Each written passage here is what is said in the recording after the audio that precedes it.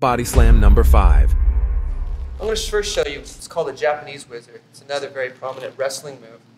And it's even something that a small guy like me can do to a big guy like this. What I'm going to do is try to get some pressure on him so he wants to push back on me. So when I feel this push right there, I'm going to take this arm here, I'm going to circle up, I'm going to try to touch the sky with it. At the same time, trapping this arm, and I'm going to just drop to my knees. He's going to roll over me. Right here, I have his arm. I can possibly slide into an arm bar or just wrap it over his face and kill the arm. Once again.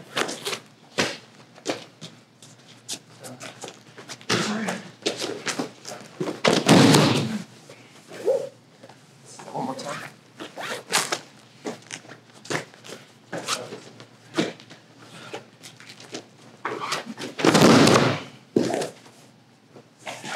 All right. Hey, Jimbo here with a quick announcement. I've got some ultra brutal fight indie moves that I am not allowed to share with you here. They're ugly, vicious, lethal moves. They're also surprisingly simple to learn. Outside the US Special Forces, not a lot of guys know these. But when it hits the fan and your life is on the line and you need something truly nasty to end a fight in a couple of seconds, you're gonna wanna know this stuff. It's brutal hand-to-hand training that's yours for free. Just get to the description below and click on the link. Okay, back to our video. Body slam number 4. Next thing we're gonna do is the mush. It's just what it is.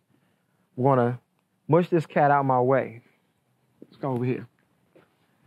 With the mush, all you're doing is pushing somebody off you. I'm gonna grab Joe's forehead, but usually you wanna basically grab the facial area, pushing and pulling and slamming them down. Loose here. The demons have been released and this cat is out. So you wanna drop him down with the mush and not just sit there with it. It's not something that I'm just gonna sit here with. If I'm gonna do the mush, I'm gonna come in and push him back down. I'm gonna run into him and mush him down to the ground. Again, this is another technique that is going for the head area to drop back and hit the concrete. Another move that's gonna cause a problem with brain damage, with death, with neck injury. So you're gonna look at that, what that mush is gonna do to you. Practice softly with your partner, even though I'm not being too soft with Joe right now, but Joe's tough. And look at that head. So we all right. So you wanna put that mush in, slamming them down, and knowing what you're actually doing when you're throwing this in. You're not trying to play games. You're not trying to just, well, you want to get them off. You can use it as a, I'm going to get them off me. But you actually really want to put them down. Because I'm going to run through them after I put them down. Stop picking your ass up. Get over here. We've seen it from the different angles. Again, notice how I'm grabbing the shoulder because this is giving me leverage. This is Reverend Cash Money move. Dollar bill, y'all. We're gonna go ahead and loose here and let them down. Let them release the demons. So look at what you're gonna do. Know the situation that you're in. Once you know the situation you're in, you know the techniques that you're gonna bring to the table.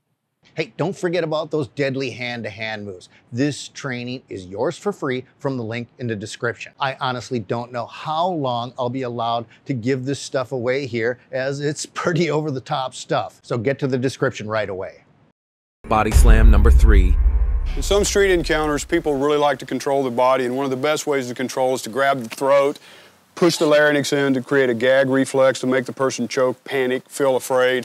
And this is a real common move. A lot of people die from this, and that's ridiculous because when some idiot comes up on the street and grabs you by the throat, they're asking to be stopped. In this scenario, as John grabs Sab's throat, Sab's going to pin his arms. He doesn't want him to get away, and then he stomps his chest. After he stomps the chest, he pulls him back in, grabs him, lifts him up in the air, and he would literally whip him down onto the pavement. the concrete, whatever the case may be, hoping to get a whiplash effect so that like he snaps him like a towel so that his head bounces off the ground. This can kill, there's no question about it. It's very dangerous because if it doesn't injure his back, it's at the very least probably going to crack the base of his skull. So it's something you have to be very careful with, but it's extremely effective. A little bit faster, please.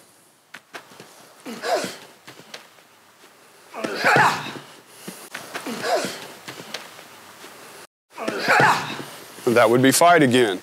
Once more, I want to remind you that anytime you're doing a whipping motion on a person, you stand a good chance of giving them like whiplash and injuring the base of the skull, the neck, bones. You've got to be very careful about this because you're hitting their head off the ground. That's a killing technique, especially on pavement. If he has as much as an inch off the ground and you kick his head down, you've got more than enough force to crack his skull. And that's so dangerous. They can be okay that night and die the next morning.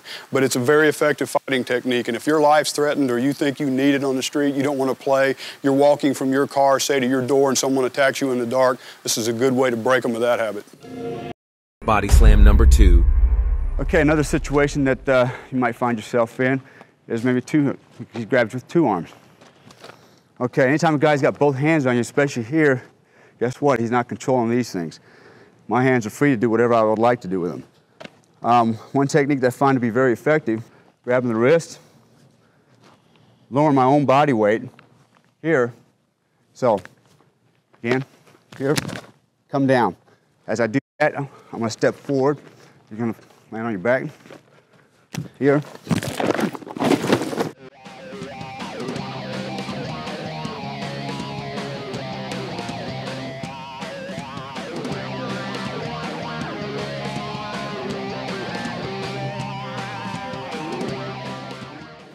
And I drive my chest into the sternum and take him to his back. You'll see that same scenario a lot of times.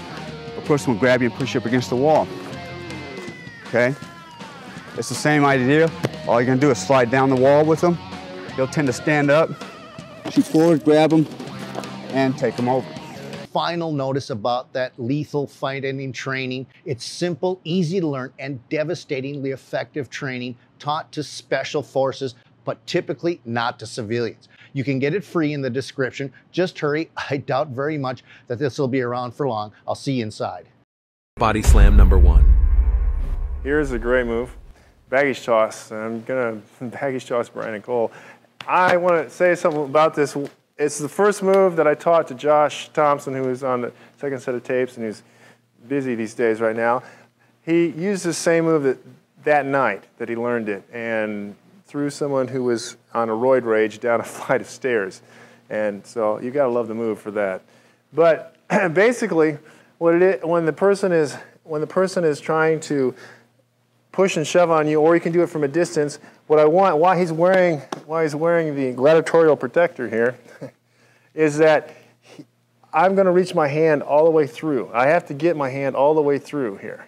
All right. When I do this, I gotta be deep. I gotta go all the way in. I want to try to grab as if he had a belt back here. That's what I want to get. In reality, I want to strike very hard to his throat with my forearm. But for practice purposes, I'm just going to use the chest area. Okay, this is going to be strange. It's a big fall too. It's a huge fall for him. For me, it doesn't bother me. All right. So I'm in from here, and the way Josh used it was the guy was crazily coming at him, thinking, yeah, pretty much that way. Josh just stopped this and came underneath. When he came underneath, he went down like this. When you come here, this hand's in the way, but you're going to see it. I'm here. It's hard to do without really hurting him. He's in here, okay? Now, we'll switch directions so that you can see, because I like using this one side. Remember, you don't have to use both arms. You don't have to have both sides good, because in a fight, no one's going to give you points and money and offer you a TV contract for your ability to use both sides. One side is sufficient. You're trying to survive. Anyway, here I'm going to reach through. You have to be able to reach through. That is crucial to this, because the off-balancing occurs by a pivot motion. I have to be all the way. I want to be this far in. And see, I'm lower again. Once again, my hips are lower. It's hard for us not to fall right here. and I'm pushing. I would be striking, but I'm pushing into this chest area here. Okay, when I'm in here, I'm pushing. There's nothing to this. In fact, I've taught a lot of women to use this move, and it's not very difficult. So it may look like it's a strength move, but it's not. In fact, I don't know, something about the woman's psyche. They like to toss guys around when they learn this move. But that's all there is to this, is that you're in with the arm and the pivot point. This pressure here is crucial. I got to talk about what's important here. Having the arm in deep to this point of the arm, trying to grab, if there were a belt back there, to leverage like this. But this, if you don't have this, you're not going to be effective. You've got to have a point where you're pushing. You're getting a pull and a push going, just like that. And that's what makes this move effective. Thanks for watching our video lessons here at TRS Direct. Hit the like button down below and consider subscribing to our channel here on YouTube. Hit the bell icon and we'll send you a notification when there's a new lesson available. Thanks again for watching.